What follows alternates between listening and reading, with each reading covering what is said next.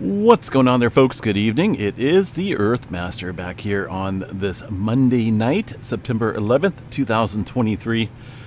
About 10:35 p.m. here, California time. Latest activity, looks like we got some movement kicking up here across the northern edge here of the Pacific Plate with a 4.5 earthquake coming in the last, about 10 minutes or so up in Alaska. Fairly shallow at about 51 kilometers deep. Notice we have seen some movement over here across the Kuril-Kamchatka and the Japan area. Continue to watch this here for some potential larger scale movement. Overall seismic activity somewhat active out here across the western areas of the Pacific Plate and the adjacent plate here, the Filipino Plate, showing some movement. Also 5.4 into the Chile area, 109 kilometers deep there within the last hour. All right, see what we got here across the area of Indonesia. Of course, we did see that large earthquake this morning at 6.0 into the areas around the Molucca Sea, 162 kilometers deep. We'll watch this area potentially for some movement considering that depth of the earthquake. Looking at the earthquake 3D globe, it looks like there is some activity stirring up here just north of that 6-pointer. The white rings there kind of hugged onto the surface, indicating some shallower earthquake activity. Further to the east here, got Solomon Islands filling in slightly within the last few hours. Got a 5.1 and looks like a 4.7. That was earlier this morning. What do we got here? Loyalty Islands kicking up. So things are starting to ramp up here across this area. Has been somewhat quiet. Things are filling in that area nicely. Across the area of New Zealand, that's a different story. There's just not a whole lot popping up down there. Into the New Zealand area. It's been our quiet zone for quite some time, and it's just a little odd that we have not seen any type of sufficient movement down there. The latest information here from the GeoNet servers, it looks like there was a couple earthquakes down there. 3.1 South Island area about 4 hours or so ago. What is this? Okay, it looks like something's not working properly. Shaking map. Looks like a few folks did report it around Wellington, but either way, that's kind of a smaller earthquake. The earthquake drums out here will probably show that, but not much else. New Zealand, pretty quiet. There's that earthquake in question down there. Looks like just outside the Christchurch area of South Island, New Zealand. Aside from that, pretty quiet, as we can see here across the board. Hawaii, well, Kilauea volcano continuing, right? But the earthquake activity has halted. Look at that. And that's typical during, well, I should say after the magma finds its way to the surface there to create lava, right? The flow is now pretty much going to be harmonic tremor if we look on a seismograph station. Fluid movement, so to speak. In this case, of course, magma coming to the surface. But no earthquake activity, and that is because it's found an easy route there around the crater area, lava lake of the Kilauea volcano. I want to double check the latest information here, see what we got, maybe check out a couple webcams out here from the USGS, see if anything's stirring up out there. I'm sure it is. Look at that, goodness, that's beautiful, absolutely beautiful at night. I'm sure the web or the YouTube live stream there from the USGS is probably awesome looking as well, but goodness, let's lighten up quite nicely there with rivers of lava just all over the lava lake area. Let's see what other ones we got here. A couple other seismograph stations. K2 cam, that one's not quite as active. K1, let's see what we got here. That looks pretty dark. Hard to say. Maybe that's M1. There we go. That's kind of a zoomed in shot, it looks like, from the observation tower. You can see the reflection of the glass or the plexiglass, whatever they use up here. But yeah, still pretty active across the area with looks like some fountaining and whatnot going on out there. Pretty neat looking, to say the least. Or is this from the observation tower? This almost looks like it's a... it's hard to say what this shadow is. All right, maybe a chair? All right, let's see what we got here for the seismograph stations. I'm kind of curious to see if we can see anything on them. Notice the earthquake activity, as mentioned, has been, completely squashed. I'm really not seeing any that typical tremor, the volcanic tremor that you see during the eruption. But I'm sure it's in there if they were to downsize this map a little bit as far as the amplitudes go. But yeah, earthquake activity probably will not kick back up again unless we get some major infeed there from the areas below. Tilt meter, I'm sure, is dropping pretty nicely as well. It did rise up here just before the eruption and then slowly coming back down, indicating, the release of the built-up activity below. All right, let's see what else do we have here. Anything major going on?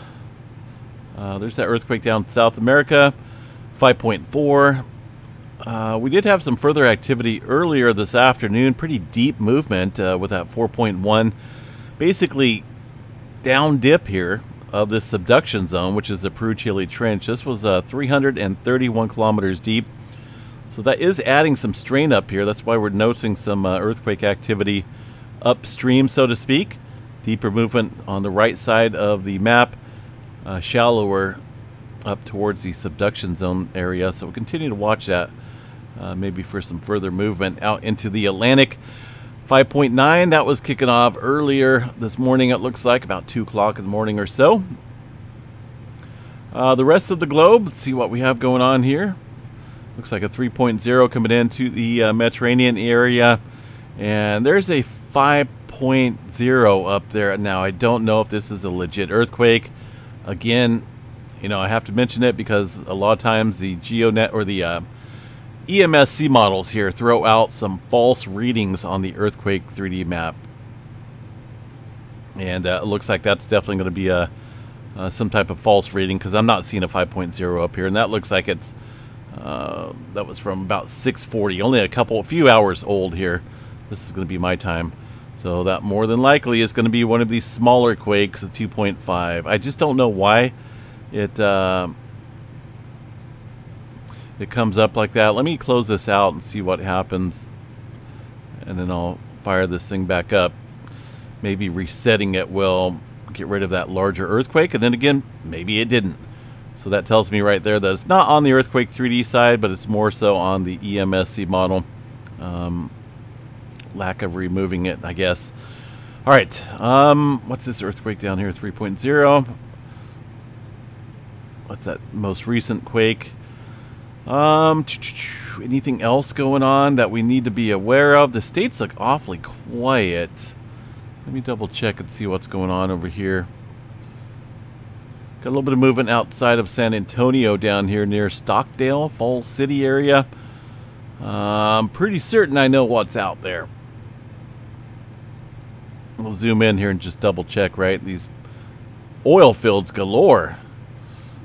Quite a bit of them, really close to these operations. So we got the oil fields getting hit out here slightly with some earthquake activity there in Texas. Also outside of the Pecos, Texas region, seeing some movement. Up into Yellowstone, this has been another area that's been seeing some slight microquake swarming. Although it looks like, for the most part, that was much earlier this morning, with a handful of smaller quakes here throughout the afternoon and evening. But overall seismic activity, to me, looking at these graphs, look pretty quiet for Yellowstone. It's been a while since we've had a significant swarm, but you never know, it could pop up anytime. All right, continued activity around Mount St. Helens. The latest earthquake shows a 0.1. Let's double check that and see what we got there for Mount St. Helens up there into the Pacific Northwest, which is currently at a green color code, indicating that things are normal. What is normal? That's the question, right? Let's go ahead and check out this station right here. Still looking like some earthquake activity out here. And the ones that I'm seeing are maybe some of these bigger ones. See these broader type signatures. And those earthquakes themselves do show up on other seismograph stations, which leads me to believe that it's some type of activity there underneath the area of Mount St. Helens. I wish some of these other seismograph stations worked, but they don't, so I'm limited on what I can check with it. This one's not working either. Say, for example, if these others were working and we got that same type of signature, then we would know that it's legit activity occurring below the crater area of Mount St. Helens, but a lot of these are not working. There's that activity still showing up there. So yeah, I'd still say there's definitely some earthquake activity, and just kind of watching that up there around the Mount St. Helens area. Some of it could be wind, you know, some of these other smaller signatures, but there's definitely some earthquake activity occurring there. And they're showing a handful of them. All right, throughout the Oregon area, let me double check the tremor map here tonight before I get too far off. Where did it go? There we go. Just looking right at it. Northern California and a little bit there along the central coast of Oregon for a total tally of 259 epicenters. And if you notice here, we haven't really had any major tremor uptick since we're coming up on almost a year now, back in October of last year. That was our last significant uptick elevated tremor event. We've had a couple low-grade ones since then, but if you follow this pattern here, these intervals of large spikes, we should have had, you know, it almost looks like we should have had something by now. There's been quiet times in the past. What that means, I don't know if that means that there's not enough pressure out here along the Cascadia, or, you know, maybe things are stuck down into the subduction zone there. Maybe there's just not a lot of slippage going on down there into the deeper regions of the Cascadia. Either way, just kind of watching that, seeing if it kicks up. Either way, it almost looks like a little bit of elevated activity right now in Northern Cal. 259, that's a pretty good number. So we'll continue to watch that. There hasn't really been too much earthquake activity following that tremor underneath this area. So just see how it goes. 2.4, Meadow Valley, California. Still seeing a little bit of movement up here onto the Rocky Ledge Fault. This area did see a 5.0 here a couple days ago. Aftershock activity looks like that's continuing slightly. The rest of California here, very minimal for the most part. There's that activity out here off the San Andreas Fault. Most of this here is from yesterday. Doesn't look like we've seen anything new today across this area. But for the most part, small microquake activity across the San Jacinto Fault Zone. All right, there's that one over into the Russia area. That was earlier this afternoon, so it looks like things may be attempting to pick up here across this plate boundary. Keep an eye on that. Seismograph stations right now look pretty calm. Not seeing any large earthquakes being produced out there, or even any moderate ones. Okay, now we're hitting the blackout again. The spacecraft, or the space... who is it? Can't remember the name of this, the operation that keeps track of the flares, but either way, sometimes that gets eclipsed by the moon, and we see the shadow eclipse the sun in this imagery, and that is the it's either, I'm pretty certain that it's the moon. I looked that up a few months ago, and that's what they claim that is blocking out the sun when it comes to these data blackouts every 24 hours. All right.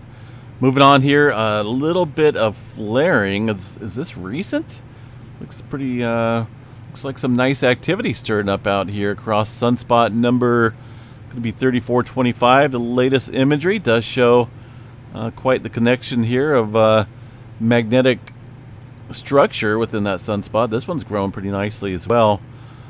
I don't know if this harbors any major potential for strong flares, but there's definitely some flaring being produced right now. Looks like we're starting to peak up into the C flare category. Just coming back from that data blackout. 99% chance for C flare, M flare at 55. X flare has been somewhat elevated to 10. That's due to, well, it looks like quite a few sunspots harboring a beta gamma or a beta delta class here. And this one up here, 3425, is going to be harboring a beta structure, I guess. That's what it says right there. 3423 is probably one of the more complex ones, right? Beta gamma. Either way, we'll continue to monitor all these and see how it plays out. A little bit of flaring coming off of this little sunspot down here as well. These bright features are that indicative activity in the flare department. All right, anything major going on for the auroras? Doesn't look like it. Things are pretty calm, pretty clear. What's Kevin got here? Composite look at the Earth-facing side of the sun. Let's see. Not seeing anything really major that is noteworthy. Looks like maybe a number of small coronal holes are now facing the planet, and a potential enhanced solar wind environment should be expected over the next 48 to 72 hours. So we'll see if anything kicks up.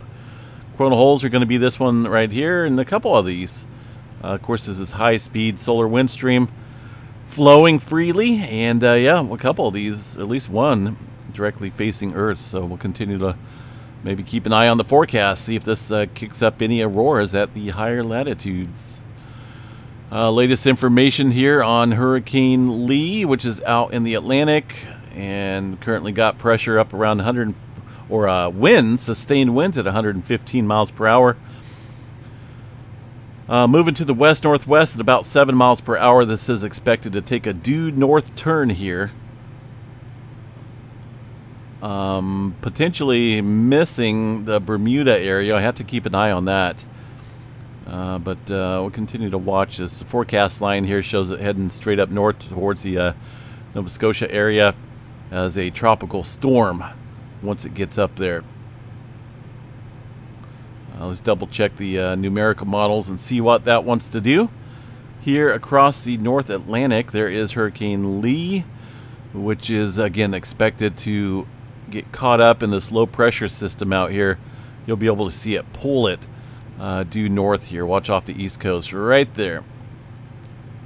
And yeah, it looks like it may hit the extreme northeast up there. We'll definitely watch that. And there's another hurricane behind that we're going to have to watch. This one here is a little on the wish-washy side. Look at this, 952. That's the pressure down there into that tropical system. Look what it does as we put it into motion. It wants to follow the same path as Hurricane Lee, but there's a different setup. The patterns are different out here. You got high pressure to the west, high pressure to the east.